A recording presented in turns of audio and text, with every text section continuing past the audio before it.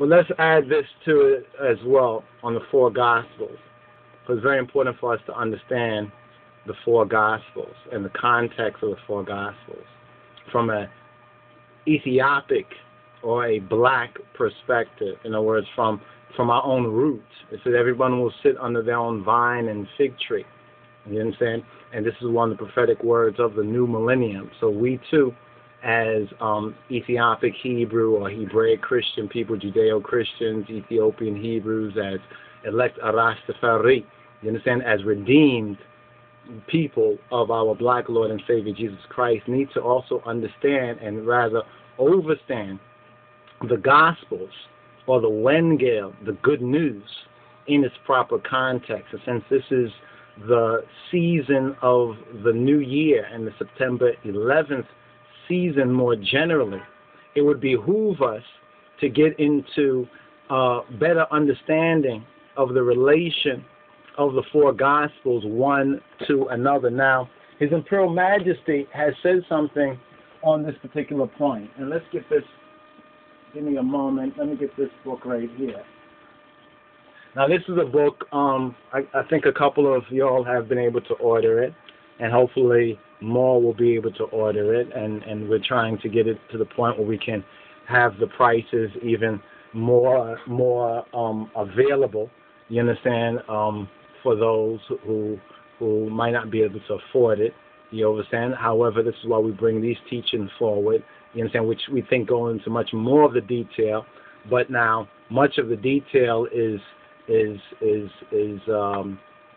needed to be put in print form. This is one thing we've mentioned elsewhere, that we would hope that a lot of the other teachers and lecturers out there, that if they can get their works transcribed, and if we the people can also take it upon ourselves to transcribe many of these audio messages or video messages, or transcribe many of the documentaries and many of the lectures, you understand, for the lecturers to maybe add more information to it, but to have it in as many different sort of media so that it can be hopefully preserved both for this generation and for the generation to come. Now, this particular book right here, Rastafari Preliminary Notes on the Haile Sellassie Bible, you understand, published by yours truly, your brother by faith, Ene Rasi Alinos Teferi. In this particular book, we added to it His Majesty's what's known as his Lutheran interview. And on page 146 of this particular book right here, His Majesty is asked a question. And we find that this particular interview, as well as this particular speech right here, where His Imperial Majesty speaks on religion, you understand, are crucial and foundational. We find that these things are foundational documents. So for Rastafari, or anyone who's interested in the true message of Rastafari, or what is the gospel, when we say the gospel of the King of Kings and His Christ, when we say the good news of His Imperial Majesty, what do we mean by that good news? What is the articulation, you understand, from the root and the truth? It's these sort of speeches, books like this that we've just published, and the particular Lutheran interview, which His Imperial Majesty conducted with the Dr. Oswald Hoffman, roughly around December 25th, 1968. You understand? The 1968 Christmas Day interview of His Imperial Majesty Haile Sellassie I, as interviewed by Dr. Oswald Hoffman. Now, on page 146 of our new book, it says, Dr. Hoffman asks His Imperial Majesty, "It is a magnificent answer," he says to him, "and I am deeply grateful for it. To turn to another subject, Your Imperial Majesty, are there any passages of the Bible that have become especially meaningful to you?" And His Imperial Majesty Haile Sellassie I answered, I have the highest respect for the Bible as a whole. We also recognize the rightful name the Bible bears. The rightful name that we have discovered by prophecy is the Metzahafik Edus.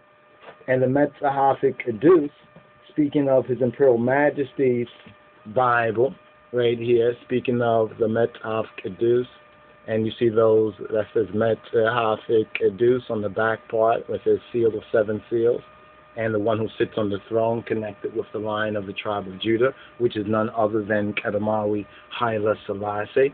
He says, we also recognize the rightful name the Bible bears. We find that in all the periods of the Old Testament, in the times of patriarchs, kings, and prophets, great miracles were done. On the other hand, the time in which our Lord Himself gave the command to go to all the world and to preach is also of highest value. Then Matthew, Mark, Luke, and John, the 4 Gospels in which the sayings of our Lord, Giatachin Adonenu, are recorded, are pillars. He says they are pillars for all men on the earth. Therefore, the Bible should not be cut into portions. The Bible, in other words, the Bible should not be dismembered as so many have done. Well, we reject this part, or we don't like that book, or like what they do with Paul and Hawaria Paulos and Hawaria Yaakov or James. They basically, the whole works versus grace kind of thing, and some say, I don't really like James because he's talking about the law and he don't mention Jesus, and I like Paul because Paul says all about grace, no law. They are misunderstanding it. So His Majesty reminds us that the Bible should not be cut into portions or dismembered one from another as though they have no relation. It doesn't mean that we shouldn't study different books in the context that they are, but in order to understand one book, we have to go to other books and other resources because it's one entirety, it's one full message. Now, when His Imperial Majesty mentions Matthew, Mark, Luke, and John, and he mentions right here the 4 Gospels, it's very important that we pay attention to what His Imperial Majesty is saying by mentioning that the 4 Gospels in which the sayings of our Lord, Adonenu Geitachin, are recorded, are pillars for all men on the earth. Now, what happens if you remove pillars? What happens if you remove pillars? Something's going to fall down.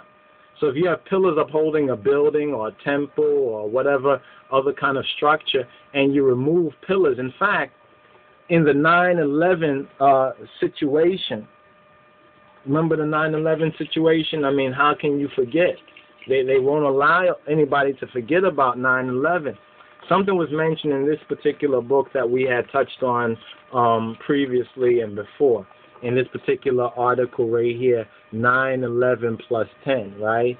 9/11 plus 10. And we're going to reveal what 9/11 plus 10 actually means. And it's very interesting, the 9/11 plus 10, because there's an emphasis right now, there's an emphasis to make sure that this particular memorial and this particular 10th anniversary of 9/11 goes according to plan.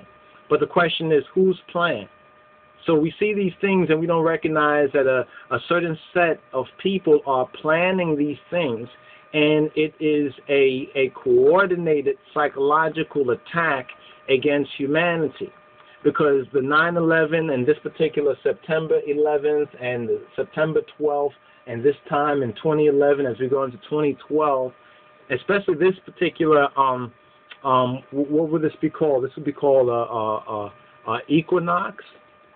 We're going into a time of an equinox, I believe it's so, not the solstice, you understand, but we're going into a period of time of the equinox. What is this all about? It's very important for us to understand it's a particular gate. This is what we tried to explain elsewhere in our presentation, let's get this right here, what we tried to explain with these four, 1, 2, 3, 4, these 4 points. We showed the octagon here, and we showed another example of it. These particular 4 times, what we've been trying to explain with the so-called 4 living creatures, the 4 beasts, or the kiru, the cherubim, and how that's mentioned in Ezekiel or Hizkiah, how it's also mentioned in Yohanes Arai. You understand? What is the connection with this particular time? The fact is that if you don't calculate time correctly, on this September 11th, 2011, you will think it's the Ethiopian New Year, but actually the Adis Ahmet is this year is the 12th. And there's significant reasons that's all based on God's his celestial timekeeping. From Genesis 1 and 14, it points out that the sun, the moon, and the stars are for signs and seasons and days and years. Now, His Majesty, His Imperial Majesty, the conquering lion of the tribe of Judah, Moa Andesa Za'ima Negeda Yehuda, Kedamawi Haile Sellassie, Siyuma Egaziabi Her Negusa Neges Ze Ethiopia. He basically reminds us in the Lutheran interview that these 4 Gospels, these 4, you understand, which is Matthew, Mark, Luke, and John, 1, 2, 3, 4, which also links with the Ezekiel 1 and 10 and Revelation 4, 6 to 8, the living creatures, the particular 2 solstices and the 2 equinoxes. They said that last year, I think it was 2010 or 2009, 2010, there were 2, it seems as though there was a doubling of the solstices and equinoxes. In other words, certain things aligned in heaven twice. And this shows now that there's a movement going on in heaven. In fact, one of the things that's true about the 2012 is that there will be an alignment, that the earth is realigning, the earth and heaven is realigning, because before this time, the earth has been on a 23-degree axis. And this also now is affecting the weather patterns. This also is having an influence on the floods and the fires and the different other natural so-called disturbances. It's not to be taken personally so much, though a lot of personal people are being affected, hurt, injured, some even killed by a lot of these, not being prepared or not being prepared or forewarned about what a significant time in creation we're entering into. Now, September 11th and the September 11th 12 gate is a certain celestial gateway, but it also connects with Rosh Hashanah. Do you know what Rosh Hashanah is? Well, Rosh Hashanah is the Hebraic New Year. You understand? Rosh Hashanah, what's often called Rosh Hashanah. Now, what is significant about Rosh Hashanah, and we need to make a point about this, is that Rosh Hashanah, let me get this right here, Rosh Hashanah this year for our brothers and sisters and the students, Rosh Hashanah this year is September because it's according to the lunar. When we talk about the Ethiopian New Year and the Ethiopian calculation of time, we're talking about it in the solar sense. In the solar, when we're speaking about our Hebraic aspect, it's the lunar. So the lunar is more related to the mother. As the Old Testament, God was like a mother. Now with Christ, our black Lord and Savior, the Father is being revealed. The fatherhood of God is being reestablished. But there's a backlash from the demoniacs who, just like they deceived Eve, have deceived latter-day womankind. The majority, not all, but the majority of womankind also being deceived in this femaleness or so-called feminism. And that's where we have with even the Baphomet. That's where we have the whole imagery of the Baphomet and the symbology where the Baphomet stands behind that white woman and is speaking to her, or even in some of the Christian iconography of the Garden of Eden, or if we go back to ancient Egypt. You understand? There's a link. Now, that woman connection is important, but the woman aspect or the lunar aspect is the mother aspect. So from the Hebrew year, as we already know in our Torah studies and the Torah portions, is according to the lunar aspect. In Christ, or in the Moshiach now brings the sun. Here comes the sun, little darling. You know, the sun now is coming, you understand, into the perspective. So this is why in Revelation we see the solar and the lunar being brought together. You understand, the sun and the moon is the restoration of the godhood or the Godhead, as above, so below. But the demoniacs, the demons, or the archones, the archons, some say archons, but really it's the archons, who had rulership because of the fall of Adam, Ha-Adam, because of the fall of the black man. Now when we put it into fullness, the fall of the black man has brought on the rise of the demoniacs, who have utilized white supremacy and the Gentiles and the European. You understand, that has made the European and the white folks and those who are under white supremacy his people. And this is where we get a replacing of the true Christ, the black Christ, with the Antichrist. Here's where we get the COINTELPRO program, which is to stop the rise of the black Messiah. But you have to understand how Luciferian and satanistic and evil that is. And if that is true, that the government of America and the FBI, CIA, whoever they may be, whatever kind of alphabetical, acronistic arrangement of names or whatever, if they really have tried to stop the rise of the black Messiah, therefore they recognize that the true Messiah, our black Lord and Savior, is the true one, and their whitewashed Jesus is the fake one. You understand? And if they've tried to do this, then they are cursed. They are damned. So Reverend Jeremiah Wright was actually right when he said, no, not God bless America. God did bless America. But it's clear that America has gone away from its blessing.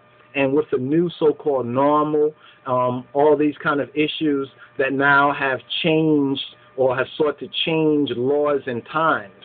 You understand? Now we have the most major example of this is so-called gay or homosexual marriages. This is the latest in this series. And then they wonder, why is America getting so much bad weather? They can't put it together. They refuse to put it together. It's a part of their psychological psyops operation, is to avoid these things and to ridicule anyone who does, to ignore the facts and to ridicule, you understand, anyone who does, or to label them. So we talk about the so-called homosexuality is against God and it's an abomination.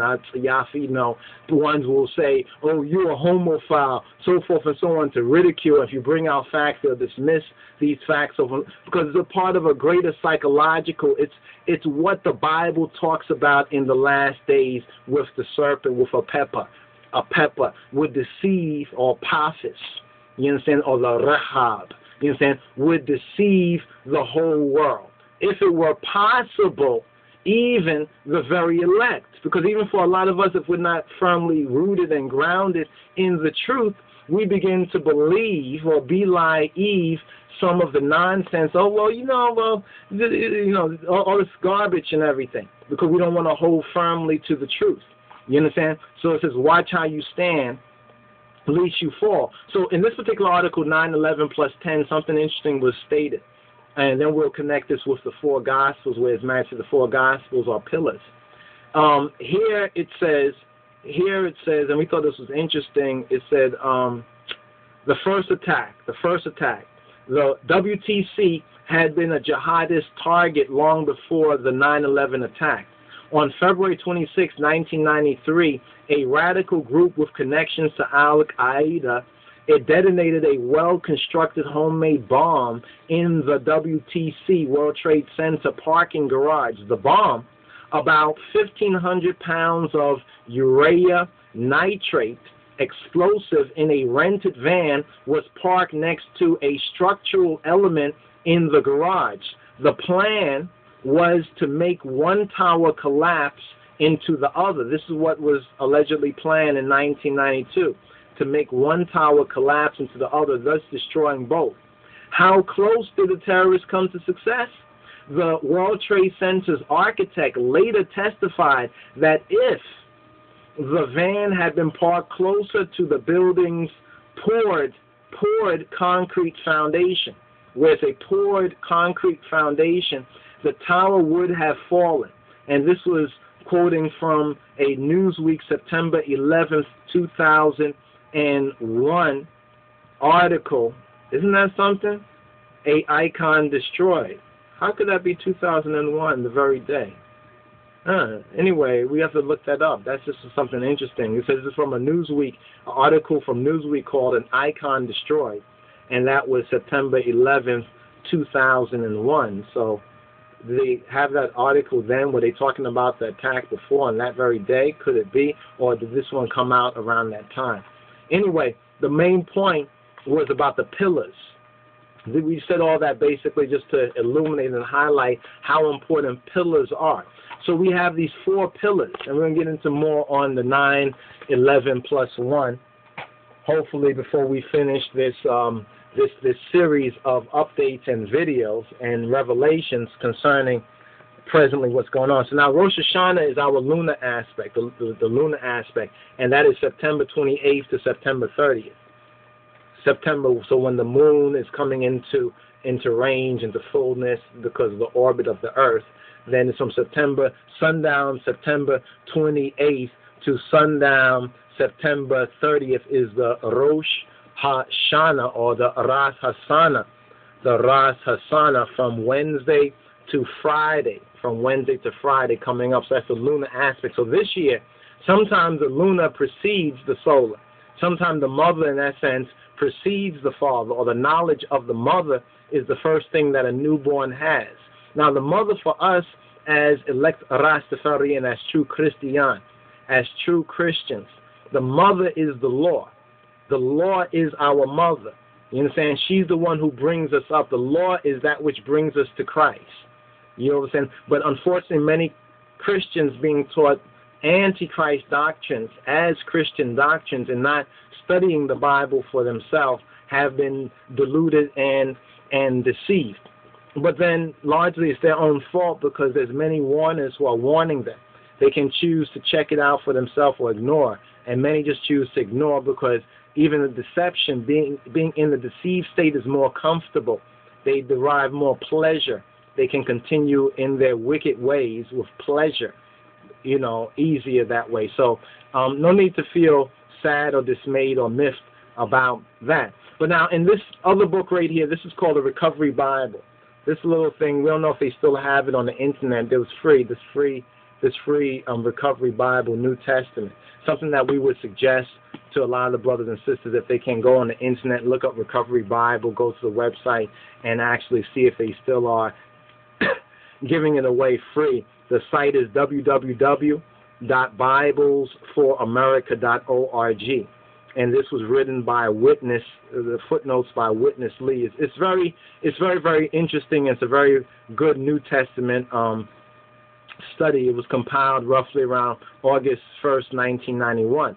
And now why we want to share this with you all is because of Matthew, Mark, Luke, and John, understanding these 4 pillars, understanding this square right here.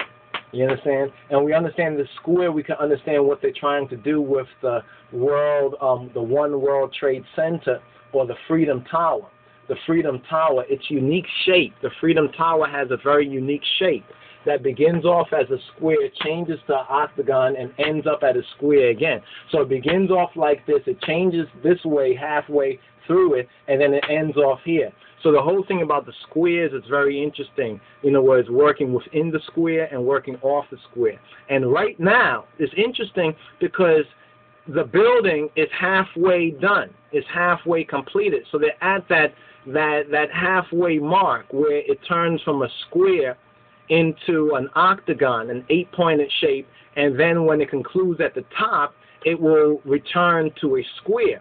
That means there's a Masonic Illuminati so-called meaning to that. That's beginning on the square, you understand, and then going where, it's beginning like in law, and then beginning off law, you understand, going off law halfway, and then returning on law. It's the whole black and white of the checkerboard, so forth and so on. So there's something very interesting to that. They have their own meanings from their own so-called secret societies and among their own fraternities for doing what they're doing the way they're doing it, even right now with the 9/11, even right now with the so-called suspected terrorist attack, and they're locking down New York. No, that is so that they can control whatever happens or whatever doesn't happen. You understand? And we think that it's going to be very interesting, because one thing beginning right now with the Sabbath, being that this is Friday, the Sabbath of the Shabbat, and many folks are out partying and doing their thing, and they're all caught up in this they're caught up in this spirit, in the sense that they're riding this wave. They're being taken away, in a sense, with this flood. A lot of mayhem, whether it's seen, whether it's a physical event, it's already happened, because this right now is a gate of God. We are at Babel. This is Babel. This is the gate of God. You understand? And it's the gate of God because when we look at this square, we'll recognize that there are 4 gates. 2 of them are solstice gates, and 2 of them are equinoctial gates. And what's interesting is that with Rosh Hashanah and Ethiopian New Year not coinciding this year, some years they coincide. This year we have September 11th for the terrorist memorial, 9/11 plus 10, and then we have Ethiopian New Year, which has been divinely moved off a day. But that's only if you are in tune and in touch with the divine. If you're not, and you think, oh, September 11th, Ethiopian New Year, and you're going to celebrate 9/11 memorial along with Ethiopian New Year, you're going to, there's some mixed fruit right there, and we wouldn't go to market on that. But then also is the dates for September 28th to 30th, because you have to remember that not only do we as Kedusan observe these times, but also those who are into so-called black magic, really they should call it white magic. You see, black magic actually should be that which is of our black Lord and Savior Jesus Christ, and white magic, you understand, should really be of what they do in their devilish, their Harry Potterism and their occultic thing. So there's a lot of occultism that's associated with this present time right now, but for us, it's important to understand these gates properly. They are basically trying to take control of these gates, you understand? If not take control, then stir people away from the real significance of this time, and even the very elect, because there are many Ethiopians at home and abroad, whether Ethiopian or black people here in America, in the Caribbean and South and Central Latin America, who are Ethiopian or Ethiopic peoples who are being distracted by this whole September 11th, 2011 or 9/11 plus 10. You understand? Who are being distracted. And therefore, they're not understanding what is the relevance of the 4 Gospels, which are pillars. So they're trying to remove the pillars. This is where the Psalm speaks about what can the righteous do if the foundations be destroyed? In other words, what can the righteous do if the foundations have been, the pillars have been destroyed? And this is what they've sought to do. Take one's attention from that which is true and real, but mainly, because you see, they already have many of their own people. They're trying to get the elect now. And sometimes I wonder how many Ethiopians, so-called Ethiopians, are caught up in this 9/11 thing. And they are more willing to observe 9/11 after the way of the Gentiles. They want to learn what do the Gentiles want to do? What are their ways? They want to learn the ways of the Gentiles so they can be just like them. I really wonder how many of the very elect are being deceived by this present time. I'm sure many of them. In fact, many of them are focusing more on the Ethiopian New Year from a Gentile misunderstanding from their own Ethiopic roots. So what can the righteous do if the foundations, if the foundations be destroyed? But this book here, see if you can get it. It's called the Recovery Bible. It was free. It was free from Bibles4America.org. We're not too sure if it's still free out there, if it's still available. But what was significant about this particular Bible was its footnotes. Its footnotes are very, very interesting because they recognize some of the same things that we recognize through years of study and diligence in the footnotes. It has some profuse and very interesting footnotes. So it's a good study companion. It's a good study companion, and it's called the Recovery Version of the Recovery Bible. And check out BiblesForAmerica.org, and perhaps you can get it from there. So stay tuned for a moment. We're going to clear this and come in with the pillars for all men on the earth.